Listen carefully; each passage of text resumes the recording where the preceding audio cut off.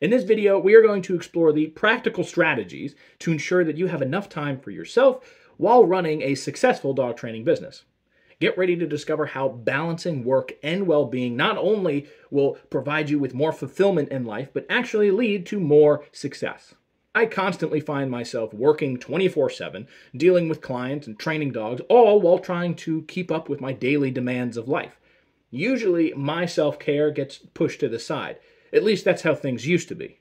Then I realized it was time to break free from this cycle and prioritize my own well-being. By implementing just a few simple techniques, I was not able to just avoid burnout, but also enjoy the rewards of a balanced lifestyle and become more successful in the process. The first strategy I started to use was what's called time blocking. This technique involves setting aside specific chunks of time for different activities, ensuring you have a designated free time each week or even each day. By creating a schedule that includes both work and leisure, you're able to differentiate and break your brain apart into these two sections. You'll actually decompress during your leisure time, which enables you to focus better during your work time. That really helped me avoid that overwhelming feeling of working 24/7. As a solopreneur, it's very easy to work all the time, but remember, scheduling down some downtime is just as important as scheduling work. Now that I've carved out some free time, it's essential that I make the most of it. I only have such a limited amount of time. So limiting distractions is key for me.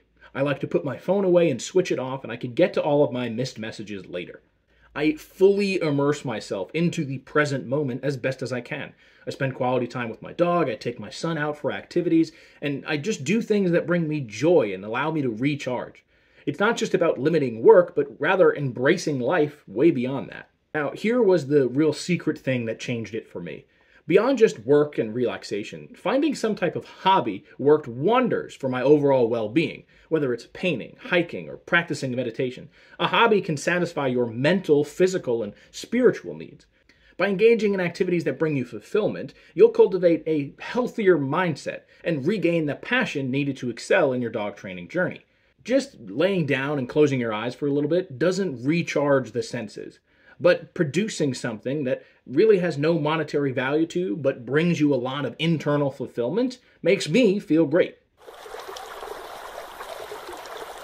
While daily self-care routines are essential and you should be focusing on your everyday, periodically taking a more extended break is equally crucial.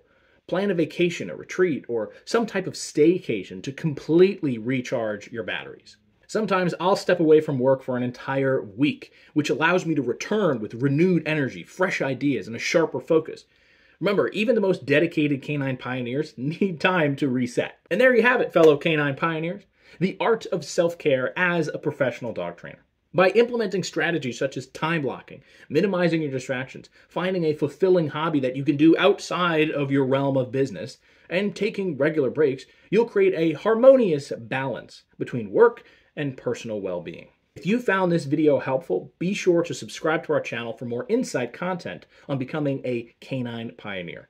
To dive deeper into the world of dog training and self-care, visit caninepioneers.com. But before you go, don't forget to check out our most recent video. Happy training, and remember to take care of yourself to better take care of your canine companions and clients. Thanks for watching, Canine Pioneers. See you in the next video.